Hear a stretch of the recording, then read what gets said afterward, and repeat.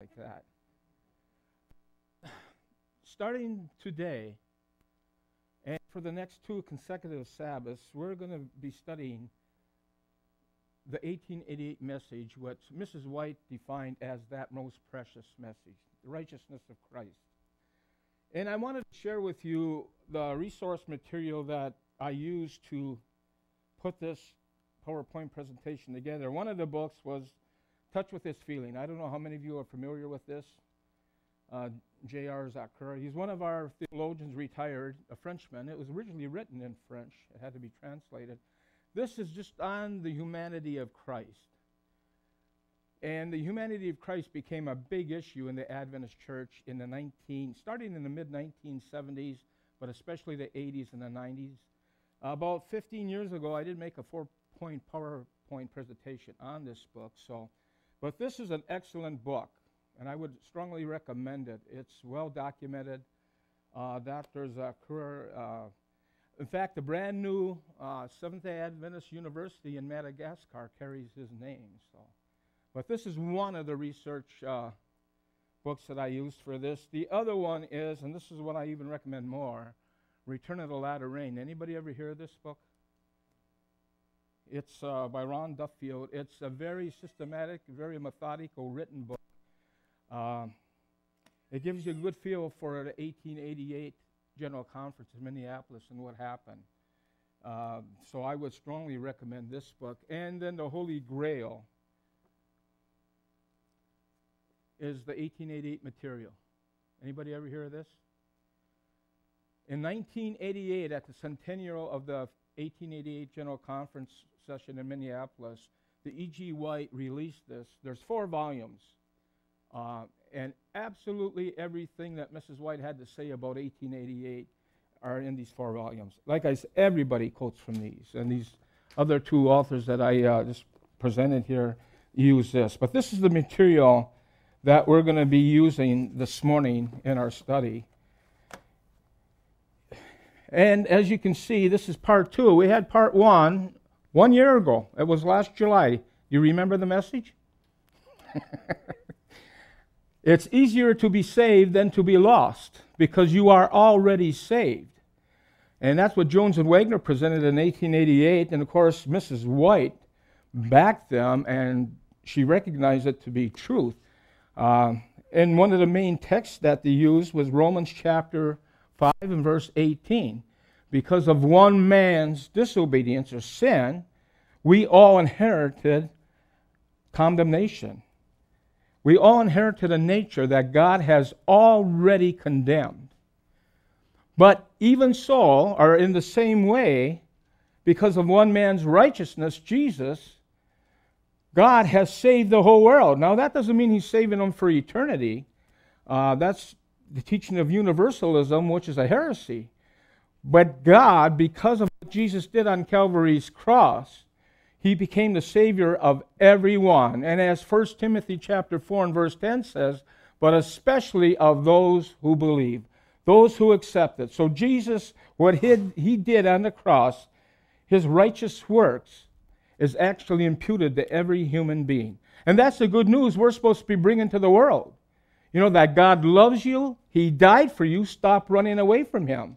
Unfortunately, too many times, Seventh-day Adventists, we get the cart before the horse, and we preach to things like the Sabbath or some other doctrinal issue, and those are the fruits of the gospel. That's not the gospel. According to 1 Corinthians chapter 15, verses 1 through 5, the gospel is the birth, the life, the death, and the resurrection of Jesus. And that's what we're supposed to be bringing the world. And then to the believer, of course, the fruits of the gospel would be obedience to God's 10 Commandment law, but that's not even us doing it. It's the Holy Spirit doing it in us. So that was kind of part 1, if you remember that. So you already have salvation. Before anybody can be lost, they must reject the salvation that Christ has already worked out for each and every one of them. So we're going to get into part 2. And before we do that, shall we bow our heads and have prayer? Our loving Father in heaven, Lord, we just pray that your Holy Spirit would certainly be here, that He would lead and direct in this study this morning. May our eyes always be turned upon Christ, Father, We thank you so much for Jesus and everything he has done. Be with us now, I pray, and may Jesus be glorified, for we ask in his holy name. Amen. So that most precious message that Mrs. White termed, we're going to start off with some words from Kenneth Wood. Does anybody know who Kenneth Wood is? He was an associate editor under Francis Nichols. If you ever used the Seventh-day Adventist Bible commentary, you've seen Francis Nichols' name because he was the chief editor. And you know, if you ever used the Bible commentary, what a manthum job that was. It was just huge as well.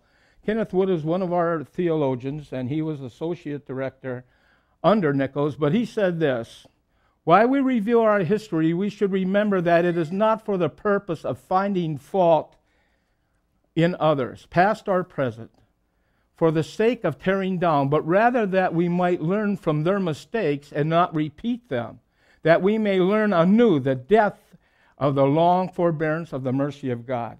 This study we're going to have this morning, it's going to it'll sound kind of derogatory, and it's certainly not meant to be that way, but we have to look honestly at the history of the church and what really happened in 1888. So it's not the intent is not putting down somebody or speaking derogatory. We're after truth. Oops, I think I went. Okay, Jones and Wagner exalted the divinity of Christ. They saw him as self-existing, having life in himself, possessing by nature all the attributes of divinity. Wagner unequivocally proclaimed at the 1888 General Conference, "We believe in the divinity of Christ. He is God." That may not sound very radical today, but in 1888 it was. Although a lot of our pioneers came in from the Methodist Church, and they were Trinitarians, there was a lot of them that came in from congregational churches, and they were anti-Trinitarian. And in fact, in 1865, Uriah Smith wrote a book claiming that Jesus Christ was the first created being, but that he was created. And some of the other leaders of our church who did not believe in the Trinity, who believed Jesus was created, and you can see the list there: James White, Captain Joseph Bates, J.N. Andrews, R.F. Cantrell, and J.N. Lothenborough. These were anti-Trinitarian, and they did not accept that Jesus was part of the Godhead. So when Wagner stood up in 1888 and said, "We believe that Jesus is God," that was kind of a radical statement for that time for a lot of our leaders. And there's a lot of noise made over that. Mrs. White said, "The fullness of the Godhead in Jesus Christ had been set forth among us with beauty and loveliness to charm all whose hearts were not closed with prejudice." And she said that in 1890. She recognized it was truth. In fact, Professor Forte from the seminary at Andrews at camp meeting last year, not this past one, but last year, he said that Jones and Wagner were the first two to truly identify accurately the person of Jesus Christ, which is Christology, the study of who the person of Jesus was, that Jesus had two natures. He had the divine nature, who was fully God, and then he took human nature, and he took man's fallen nature. So, closely connected with their understanding of the divine nature of Christ was his human nature. To Jones and Wagner, in the same condition that men are in, whom he died to save. Now that was a pretty radical statement, even for then. But I got to tell you right now that the humanity of Christ was not an issue at the 1888 General Conference session. It was more a distraction, as was the law in Galatians. If you remember from part 1 of our study, in Galatians chapter 3 and verse 24, it says, "Wherefore the law was our schoolmaster to bring us unto Christ, that we may be justified by faith. But after that, the schoolmaster's done away with." And Wagner came along and says, well, that law is the Ten Commandment law. And of course, the Seventh-day Adventist position has always been that the schoolmaster in Galatians chapter 3 was a ceremonial law. And so when Wagner brought that up in 1886, actually, 2 years before the 1888 conference, there was a lot of noise made, and the General Conference President G.I. Butler, he wrote a book called The Law in Galatians, which he distributed to all the delegates before the 1888 conference, where he claimed it was only the ceremonial law. And here you got Jones and Wagner saying, well, it's a Ten Commandment law. And they thought, horror of horrors, they're trying to do away with the Ten Commandments. And of course, that was not the issue at all. If you remember from part one, I told you G.I. Butler was back in Battle Creek, Michigan. He was sick. He could not go to Minneapolis in 1888. So he had J.H. Morrison, who was president of the Iowa Conference. He delegated his authority to him. And J.H. Morrison got there before anybody else at Minneapolis, and he wrote on a chalkboard, the law in Galatians is the ceremonial law, and he signed his name. And on the other side, he wrote, the law in Galatians is the moral law, and he wanted Wagner to go up and sign his name. Now, Wagner wouldn't do it. Not that he didn't believe that, but Jones and Wagner said, we didn't come to argue about the law in Galatians. We came to preach about the righteousness of Christ. And so there was already this issue going on between the leaders of the church, G.I. Butler and Uriah Smith, and of course, most everybody else followed those two leaders, and they opposed Jones and Wagner greatly, except for Mrs. White. There was out of the 90 delegates to the Minneapolis General Conference, less than 20 accepted the message of the righteousness of Christ by Jones and Wagner. So that means, and this is mostly your ministers, our conference workers, conference presidents and that, so that means out of that 90 people, almost 75% or 80% were under the control of Satan. And Mrs. White tells us that, and I'm going to share that with you in a minute. So this is a serious issue, and we need to understand this.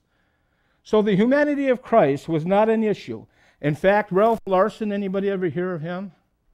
He was president of the BRI, the Bible Research Institute, the Eastern Division in the Philippines.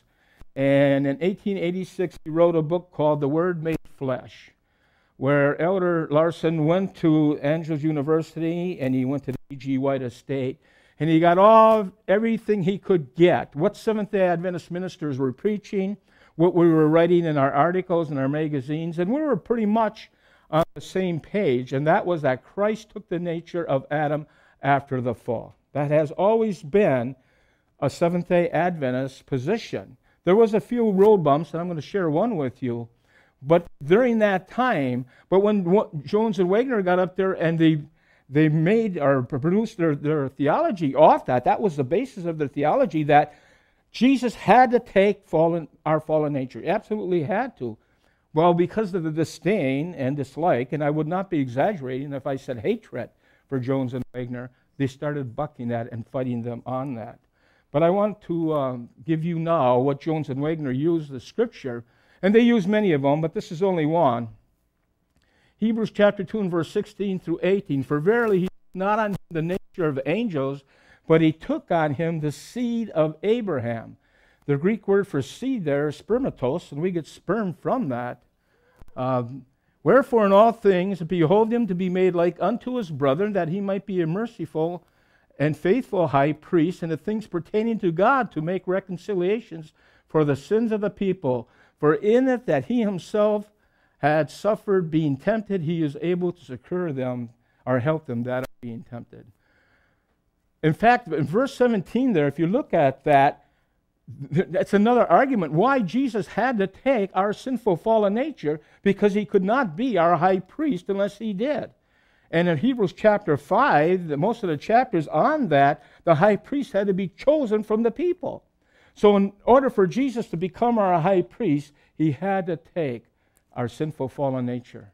That's just another argument for it. But this is one of the texts that Jones and Wagner used. Here's one of the hiccups, and this is from the 1888 material, from the writings of Mrs. White. It says, letters have been coming to me affirming that Christ could not have had the same nature as man, for if he had, he would have fallen under similar temptations. That is exactly the position that evangelicals take today. And it's a position that Dr. Walter Martin, did you folks ever hear of him? Yeah, he was a Baptist theologian who in 1955 met with our leaders of the church.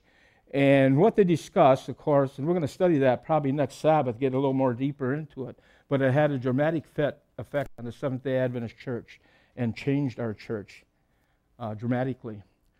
But I want you to recognize how Mrs. White replies to this. Now, their argument is that Christ could not have our fallen nature, for he would have had to sin. That's evangelicals, and some Adventists believe that. I want you to look now how Mrs. White responds to this. Number one, if he did not have man's nature, he could not be our example. Jesus did not come to show us what God can do. Jesus came to show us what a man can do, controlled by God. Now, the first and primary reason why Jesus came was to be our Savior, our Redeemer. But he was also our example. And he also came to show us the true nature of God the Father, because Satan had slandered his character so bad that you got 2/3 of Christianity believe that when a person dies, if you don't go to heaven, you go to hell and God burns you forever. And of course, we as Adventists know that's not true.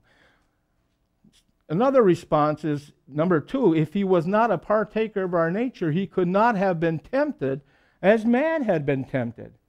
Well, in Hebrews chapter 4 and verse 15, it says, for we do not have a high priest that cannot be touched with the feelings of our infirmity, but was in all points, not some points, not even most, all points tempted as we are, yet without sin. And then the third response he gives, if it were possible for him to yield to temptation, he could not be our helper. It was a solemn reality that Christ came to fight the battle as man in man's behalf. The emphasis there is mine because of the new theology that came into Adventism, this vicarious substitution, that Jesus died instead of me. He came in instead when he had to come as us. 1 Corinthians 15 and verse 45, he had to become that second Adam to save us. That's the only way God could save us. His temptation and victory tells us that humanity must copy the pattern. Man must become a partaker of the divine nature, not an option. We have to experience that born-again experience that Jesus told Nicodemus about. This is one of my favorite statements from Desire of Ages. Now, I know and realize that Desire of Ages was written 10 years after 1888 and 1898. But this week, when we get into the changes that happened because of Walter Martin and the Adventist Church, I want you to remember this quote. In fact, remember her response that we just read. Desire of Ages, it would have been almost infinite humiliation for the Son of God to take man's nature even where Adam stood in his innocence in Eden. Even if Jesus would have came and took Adam's pre-fallen nature before he sinned, that would have been infinite humiliation. But Jesus accepted humanity when the race had been weakened by 4,000 years of sin. Like every child of Adam, he accepted the result of the working of the great law of heredity. Jesus had to take our same fallen nature. The precious promises, 2 Peter 1:4, whereby are given unto us exceedingly great and precious promises, that by these promises we can become partakers of divine nature. So we have these exceeding precious promises in the Word of God. And it is through the Word of God that we become partakers of the divine nature of God. So as Jones and Wagner were up building their case, their whole theology on Jesus had to have the fallen nature. To be our example, to be our Savior. He had to become one with us, especially today. And in the 1950s, when we capitulated, we changed our position on that. This is monument in the church, and this is very important. We're going to have a little Greek study now because I want to demonstrate how important this is. In 1 John chapter 4 and verse 2 and 3, and this is the King James, of course, it says, hereby know ye that the Spirit of God, every spirit that confesses that Jesus is come in the flesh, that's the divine word, the key word we're going to look at, is of God. And every spirit that confesses not that Jesus is come in the flesh is not of God. And this is the spirit of Antichrist, wherefore you have heard that it should come, and even now already is in the world. What I did, I have on my Bible some software, And this is it. And you can see on the bottom down here. Now, I got a light here. I don't know if you're going to be able to. Yeah, it's. Oh, Kenny's right. It doesn't show up on the screen. But on the bottom, it's a Strong's Talking Greek and Hebrew Dictionary is all it is. And I really appreciate the talking part because I look at some of those words and I would never get the pronunciation out of them. But the vine word up there, if you see that, is, right, flesh. And the Greek word for flesh is sarx. You see that way up on top in the blue, S-A-R-X? It's used 151 times in the New Testament, 147 times as flesh, 2 times as carnal, 1 time as carnally minded, and 1 time as fleshly. And it's derived from the Greek word, the root word saru, which means flesh, the physical. But look at the red, because this is the part that's important. By implication, human nature, with its frailties, physical or morals, and its passions, especially a human being, carnally minded, plus fleshly. So the word sarx then always means sinful flesh. And if you go back to our scripture reading in 1 John chapter 4 and verse 2 and 3, hereby we know the Spirit of God if we say that Jesus has come, and that word flesh there is sarx in the Greek, fallen flesh, sinful flesh. And he that says that he did not have our fallen flesh is of Antichrist. And this is important to remember. I'm setting a foundation for next Sabbath and how that change came into the Adventist church. Let me just give you a few more examples of where this word sarx is used. In Romans chapter 8 and verse 3, for what the law could not do, and what can't the law do? Can't save you. Never could. That's not why God gave the law. For what the law could not do, and there's nothing wrong with the law. Romans chapter 7 and verse 12 says the commandments are holy, just, and good. The law is not the problem. For what the law could not do and is weak through the flesh. Whose flesh is Paul talking about there?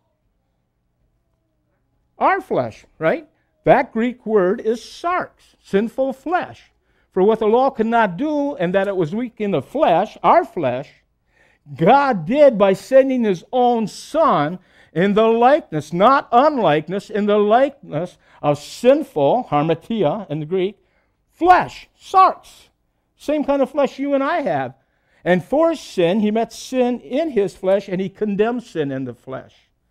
So in other words, in Romans chapter 8 and verse 2, the law of the Spirit of life in Jesus Christ, and the law of sin and death, these 2 laws, and what is a law? They're a constant force. They never change, never deviate. These 2 laws met in the humanity of Christ, the same kind of flesh you and I have, and Jesus overcame sin in that flesh. And Jones and Wagner were very careful and insisted that we never drag his mind into this. He took our sinful fallen flesh, but he had a mind that was controlled completely and totally by the Holy Spirit. And that's the same Holy Spirit that God offers to you and me. Philippians 2:5, let this mind be in you, which also was in Christ Jesus. What gave Jesus the victory in the wilderness experience and all through his ministry was the Holy Spirit. Until he went into Gethsemane, of course, the Holy Spirit and the Father withdrew. He could not feel them, but they were still there. So it was his dependent. That's why he's an example for us. It's his dependent on the Holy Spirit, totally and completely, as we should be. So that way he's our example. Just one more example of how this word is used in flesh. The same chapter, Romans chapter 8 and verse 7, it says, for the carnal mind, that word carnal in Greek is sarx. The sarx is the fallen flesh, or the sinful flesh. For the carnal mind is enmity. Not only does it have this hostility, this hatred towards God, it is by its very design, its very makeup, it has this hostility towards God. It's not subject to God's laws, and indeed never can be. And that's why Paul writes in verse 8 in Romans 8, those that are in the flesh, in sarx, can never please God. You can't get there from here. There must be that change. And that is the change of the Holy Spirit working in our lives. Okay? R.T. Nash. R.T. Nash was a delegate to the 1888 General Conference. And I want to show you what he has to say. When Christ was lifted up as the only hope of the church and of all men, the speakers met in united opposition from nearly all the senior ministers. They tried to put a stop to this teaching by Elder Wagner and Jones. Do you understand what they're saying there? When Jones and Wagner stood up and presented Christ as the only hope to the church and the whole world, Seventh-day Adventist ministers are trying to shut them up. What did I do here?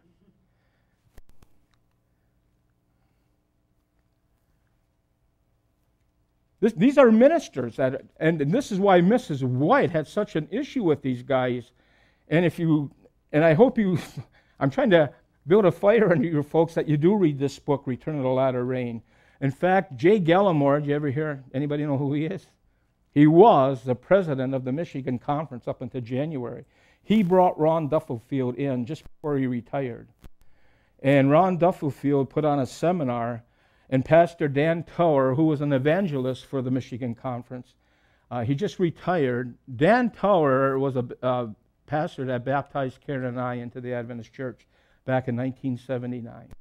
And I got to see Dan at camp meeting just, 2 weeks ago or through whatever it was. He's retired now, and he was there, and I haven't seen Dan for 35 years. And I asked him about this book, and he told me it's an excellent book, and every Seventh-day Adventist should read it. So if you're serious about being an Adventist, you should really read this book to really understand our history. But that was going on in 1888 at the General Conference. Mrs. White knew these two guys had a message right from Jesus himself, and most Seventh-day Adventist ministers were trying to shut them up. And just to show you that this isn't an isolated case, as I said, in 1979, Karen and I were baptized by Pastor Tower, and Dan gave us the book, Tell It to the World, a book written by Marvin Maxwell, who was a church historian at that time. And, of course, there's a whole chapter on 1888. You cannot study Adventist history without studying about the Minneapolis, because it changed the church forever. And this is what it says. Many had lost sight of Jesus. Ellen White wrote later, for years the church had been looking to man, but not looking to Jesus. And that is still a huge problem, even in God's church today. Wagner, however, in connection with what he had said about the law, had a great deal to say about Jesus. Many in the audience felt that he said too much about him, so Wagner's emphasis on Jesus in relationship to the law was unfamiliar, arousing suspicion. All Jones and Wagner did, and this is the bottom line, after all the dust settles and all the mud's done being flung, the only thing Jones and Wagner really did is they came and put Christ back in the law. That's all. The emphasis before that was always on the law, the commandments. Jones and Wagner, who had a message from Jesus himself, according to Mrs. White. For those of you who accept Mrs. White as a true prophet, and I do, they had a message from Christ himself, and the emphasis had to be put back on Jesus. And when they tried to do that, the leadership in the Adventist church tried to shut them up. So it's serious, because there is no statute of limitation for sin or for truth. Truth has no special time of itself. Its time is now always. So we can't say, well, that was 130 years ago. That was back in 1888. The issue, as we're going to see, is still the same within the Adventist church. And this is serious stuff, I think. In fact, in the third part, which 2 weeks from now, we'll look at the shaking and the Great Tribulation and how this all comes into play. But this message, Return of the Latter Rain, is the message that God has sent to his church. And the church as a whole has rejected it. Well, here's a letter. This is from the 1888 material. I can never forget the experience which we had at Minneapolis, or the spirit that controlled men. They were moved at the meeting by another spirit, and they knew not that God had sent these young men, Elder Jones and Wagner, to bear a special message to them, which they treated with ridicule and contempt, not realizing that the heavenly intelligences, who's that? The angels, right? The heavenly intelligences were looking upon them and registering their words in the books of heaven. I know at that time that the Spirit of God was insulted.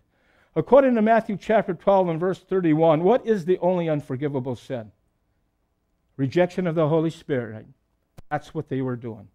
That's how serious this is. They were rejecting the Holy Spirit. And once you reject the Holy Spirit, God has no other avenue, no other means to reach you. That's His chosen. The Holy Spirit is the communicator, the convictor. And once you reject Him, you're on the road to perdition. That's what was going on here.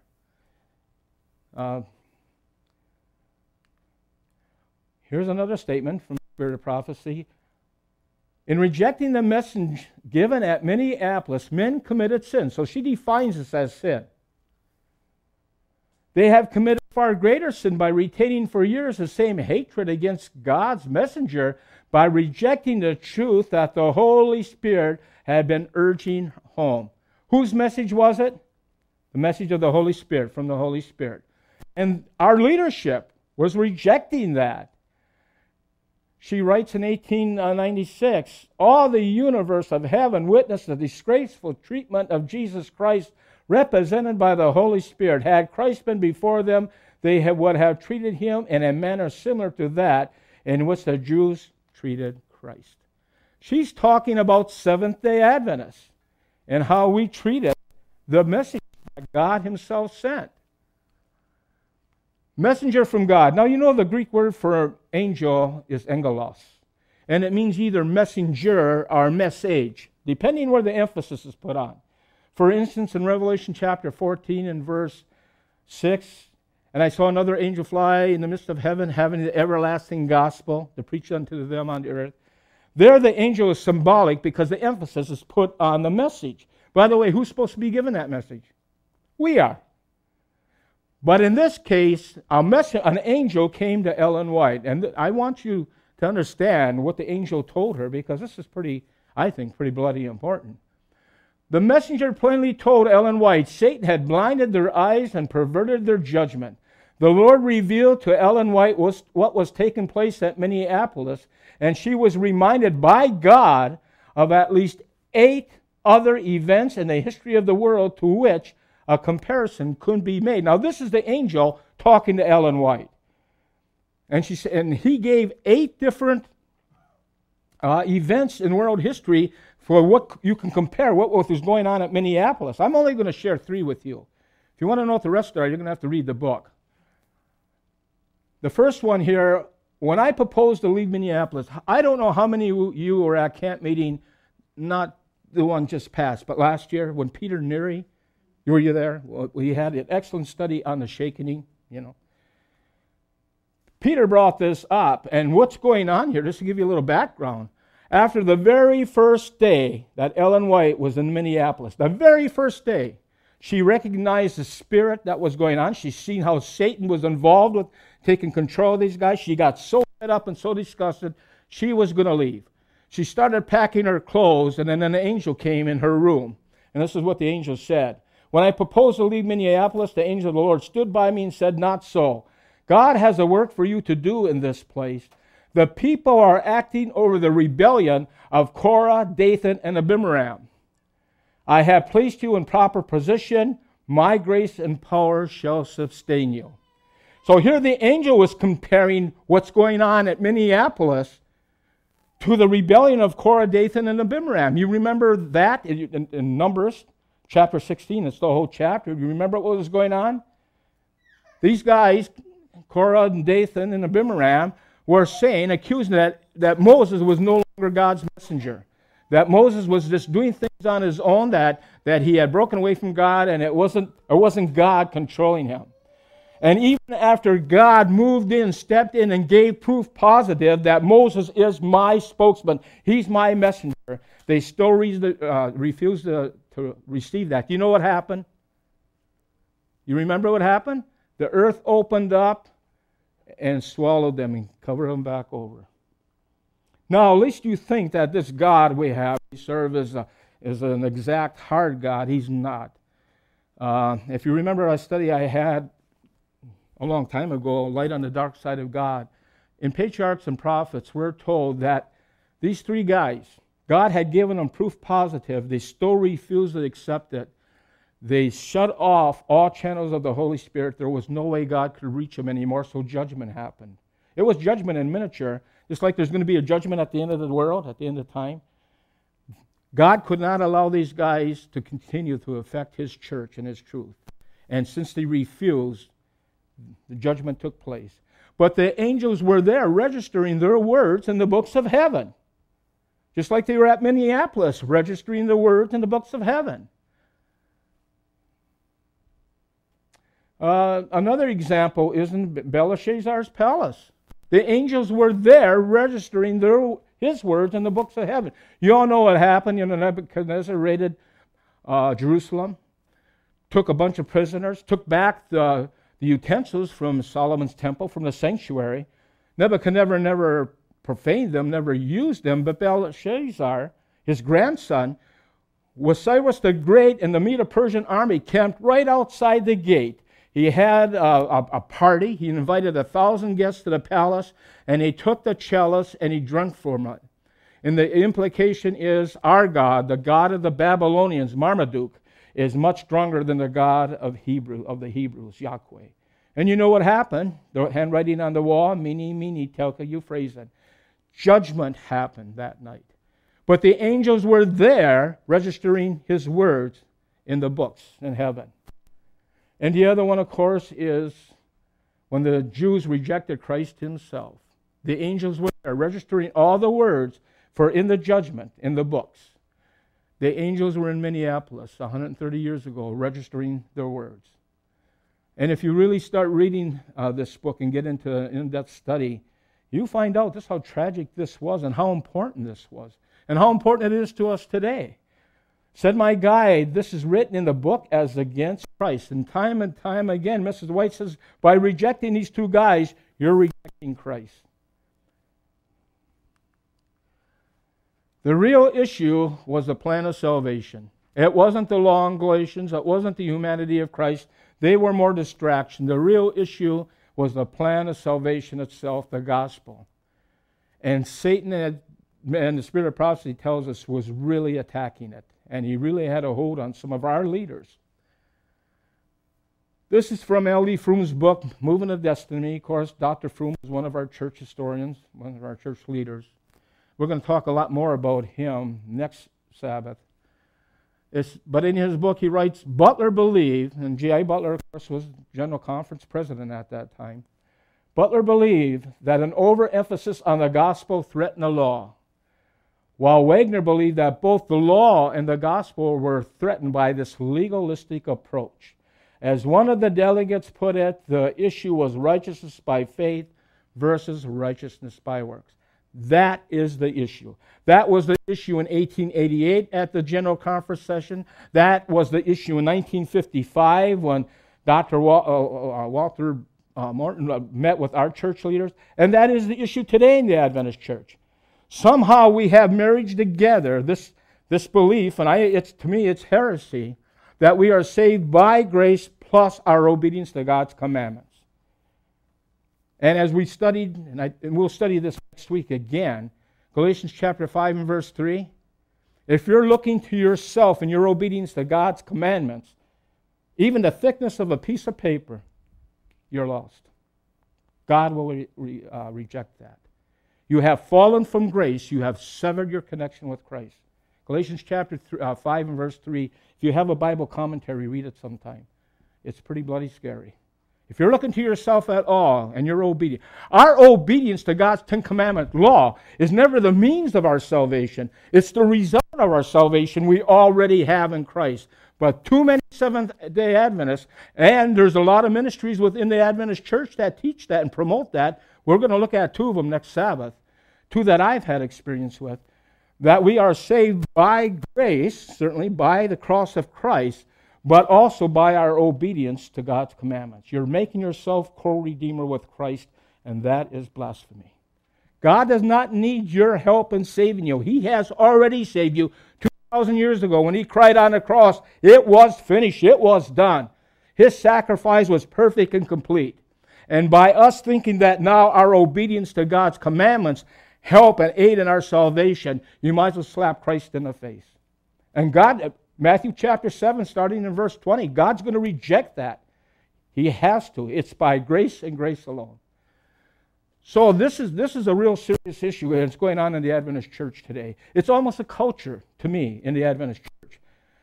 And the Value Genesis survey in the late 80s, early 90s, proved that out, when over 13,000 of our young people in our school systems were surveyed, from the lower grades right through university level. 70% never had insurance of salvation, and 83% believe their standing before God is contingent on performance behavior. That's salvation by works. And in 2008, Pastor Lee Venden, I don't know if any of you, the son of Morris Venden, he said another survey was done, very similar to the Value of Genesis, and that 82% or 83% went up to 88%. So instead of getting better, it's getting worse, and they're getting it from us.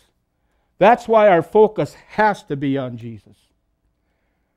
So that's the issue today. It was an issue then, and it has always been the issue in the Adventist church.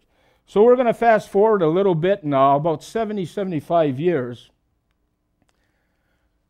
We're going to bring it a little closer up into the 1950s, because I want you to see how this thing developed and how it prospered and growed within the Adventist church. L.E. Froom was introduced to Donald and Gary Barnhausen, a Presbyterian pastor and editor of Eternity of Philadelphia. I could have did a better job of making this up. Dr. Donald Barnhausen is the pastor. Gary Barnhausen was his son. But Donald Barnhausen was a Presbyterian pastor and editor of Eternity magazine, which is one of their evangelical publications. I don't believe it's any longer in publication. But at the same time, L.E. Froom was also introduced to Walter Martin, a Baptist theologian who was eager for information about Adventists so he could wrap up his books. Now, he's writing 2 books at the time, Kingdom of the Cults and The Truth About Seventh-day Adventists.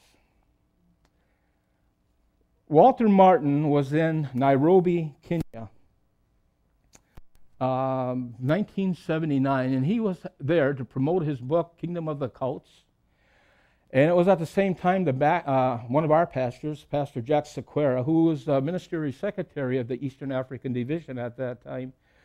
And so he heard that Walter Martin was going to be there, so he went to that meeting. He wanted to hear what Walter Martin had to say. And at the end of that meeting, there was a question and answer time. And this Baptist lady stood up and said, "Dr. Martin, I heard you talk about the Christian Science people. I heard you talk about Jehovah's Witnesses. I heard you talk about Mormons. I heard you talk about the New Age movement. But I did not hear you talk about Seventh-day Adventists." And Dr. Martin says, "Well, I don't believe Seventh-day Adventists are a cult, although they do have some peculiar beliefs."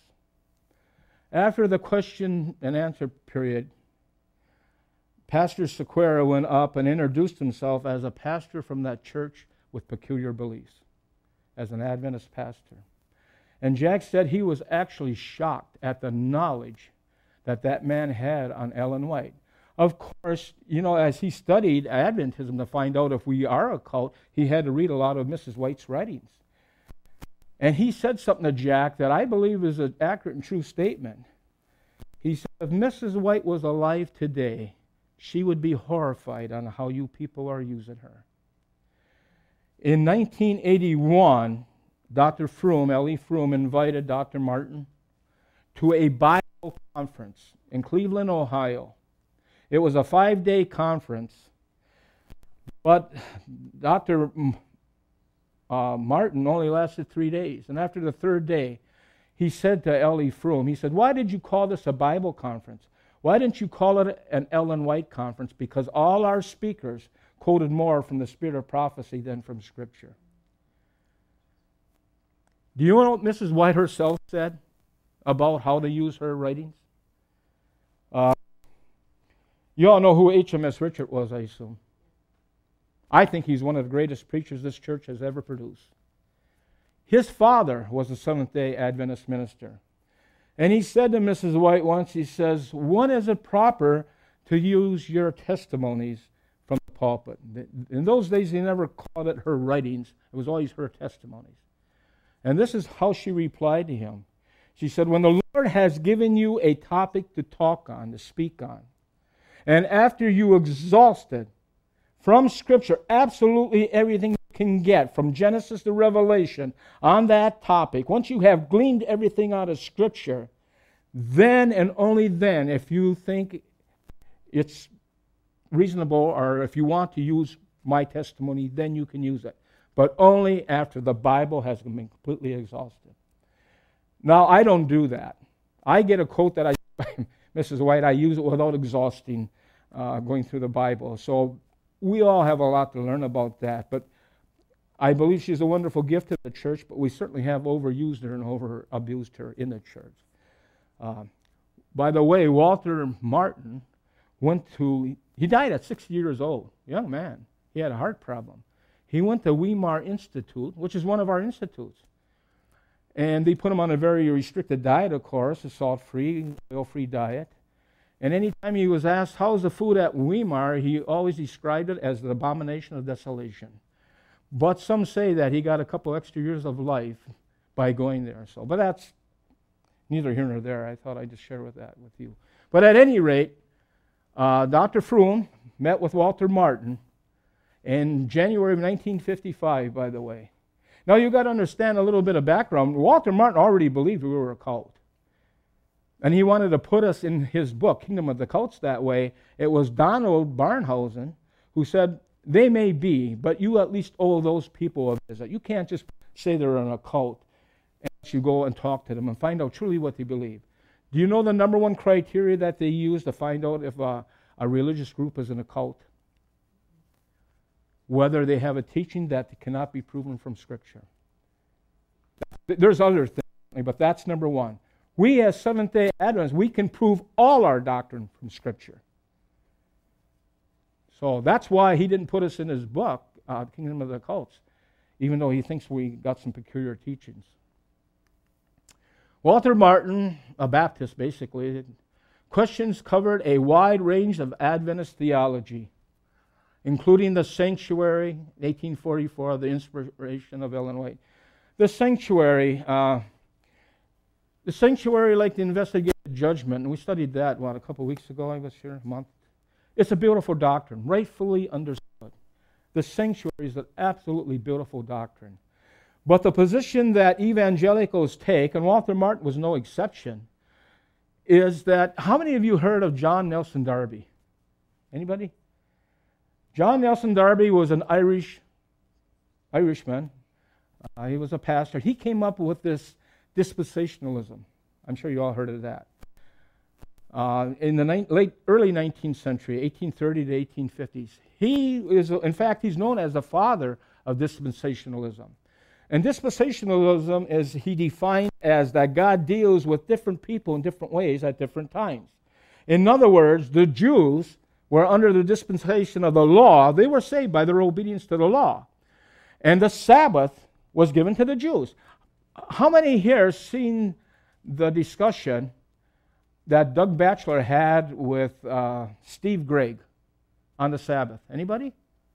Nobody? Well, you people watch too much TV. Steve, I don't know what position Steve Gregg is. Or obviously, he must be a minister of another denomination. It was aired on the Hope Channel, I believe. And I thought Doug Batchelor did an excellent job in explaining our position on the Sabbath. He did a beautiful job. But Steve Gregg took the position that the Sabbath was given to the Jews. It's not for us. And that is a typical position that evangelicals will always take. The Sabbath was given to the Jews. They're under the old dispensation, the dispensation of the law. The Old Testament was written for them. And we as Seventh-day Adventists would do well to leave the sanctuary and the Sabbath in the Old Testament. The relics from the Old Testament. That's their belief. Their belief is, and the new dispensation that Darby came up with, that since the cross, we Christians are under the dispensation of grace. We're saved by grace. And of course, you and I know we have always been saved by grace from day one that Adam sinned. But we're under grace now. The New Testament's written for us. And we're no longer under this dispensation of the law. And I've been told many times by my evangelical friends, Jay, we're no longer under the law, we're under grace. And of course, that's Romans chapter 6 and verse 14. But that's the two dispositions that are very popular even in Christianity today. Along with that, Darby also latched on to futurism. Anybody know what that is? There's three methods for studying, especially prophecy in the apocalyptic books of Daniel and Revelation. There's a predecessor, there's a futurist, and then there's a historic. We as Seventh-day Adventists, we believe in the historic position. Some things have happened, and some things have yet to happen. How this came about in the 16th century, when all the reformers were pointing to the Church of Rome as the Antichrist of Revelation 13, of course, the Catholic Church wasn't going to take that sitting down. They went to the very best. Two Spaniards, both Jesuit priests, one by the name of Alcazar, and he came up with this position that everything happened in the past. We can't be the Antichrist. Everything was done in the past. And Daniel and Revelation, that's talking about the past, which is still, by the way, the position of the Catholic Church. And they defined the Antichrist as Nero. And Nero was a beast. In fact, even defined it down more to a man, a Roman general by the name of Antioch Epiphanes. Anybody ever hear him? Really? Wow. Antioch Epiphanes took and he sacrificed a pig in the Jewish sanctuary, which would be blasphemy to a Jew and would be to us as an Adventist. But so Alcazar came up with this theology that we can't be the Antichrist. Everything happened in the past. Alberto Ribera, another Spaniard, Jesuit priest, he went in a different direction. He said, and he did something very interesting. He took the last week of the 70-week prophecy in Daniel chapter 9, where the Messiah, the Prince, will be cut off, but not for himself, for the sins of his people. And 3.5 years later was the stoning of Stephen. That's what we as Seventh-day Adventists believe. And I believe that's the accurate. He took that last week and ripped it off from the 70-week prophecy, and he shot it way out in the future. And he came up with this, that the church will be raptured away, and then the Antichrist will make peace with Israel for 3.5 years, and 3.5 years later he'll turn on them, and that's the tribulation. Well, Darby bought into that futurism theology. And it didn't really spread a whole lot until a man by the name of Cyrus Scofield. Anybody ever hear the Scofield Bible? You had to. I mean, if you talk to the Baptist. Cyrus Scofield took this Darby dispensationalism, futurism theology, and he put it in the Bible, almost like our Andrew Study Bible. It's the King James Bible, but all the footnotes are this dispensationalism and futurism theology. Well, that's why Walter Martin, when he first seen this on the sanctuary, that belongs to the Jews. Those three areas, the sanctuary, 1844, and the inspiration of Ellen White, and I could talk long on that, but I'm not going to. We're going to move on here. So he believed that, but those are those peculiar beliefs. He was able to live with those. But there were 4 areas that stuck out in Walter Martin's mind that he could not live with. And we had to come to terms with that.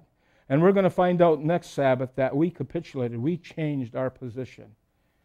And it set us back in the wilderness for more than 40 years, another 130 years. In the autumn of 1957, the Adventist leadership published the book Questions on Doctrine. The full title is Seventh-day Adventists Answer Questions on Doctrine, because this group was questioning our doctrine. And we're going to stop at this one here. 2 of them I agree with Walter Martin on, and 2 of them I do not. The first one, that salvation is a result of grace plus works of the law. We are saved by grace, period. It's all of Christ. And our obedience to God's law is only the proof or the evidence. But like I said, it's a culture within the Adventist church. And there's a lot of studies have proven that out, unfortunately. We'll look at that next Sabbath. We're going to go in depth. We're going to look at 2 ministries that promote that we are saved by grace plus our works. And they're very active within the Adventist church today. The next question, and I thought by 1955 we would have all our ducks in a row, that the Lord Jesus was a created being and not from eternity. To me, I was surprised to see that. But evidently, we're going to talk about the Trinity, and the Trinity is still under attack, by the way, even within the Adventist church today. The next 2 I do not agree at all with Walter Martin on, and that the atonement of Christ was not complete upon the cross. You're not, you try to tell that to the evangelical, he's going to laugh in your face. I hope you understand why we don't believe that.